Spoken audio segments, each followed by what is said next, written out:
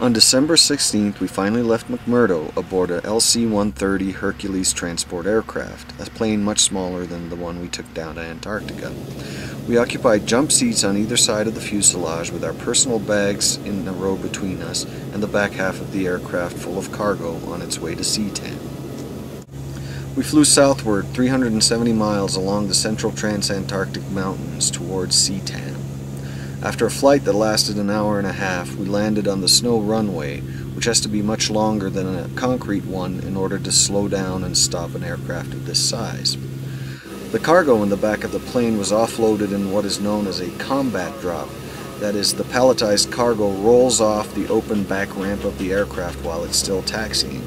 In actual combat situations, the plane would take off immediately after offloading its cargo.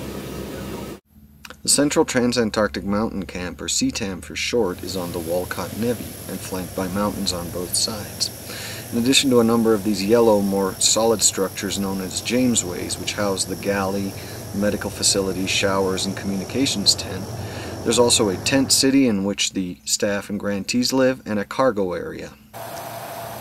The Hercs that represent our supply lifeline to McMurdo don't stay long.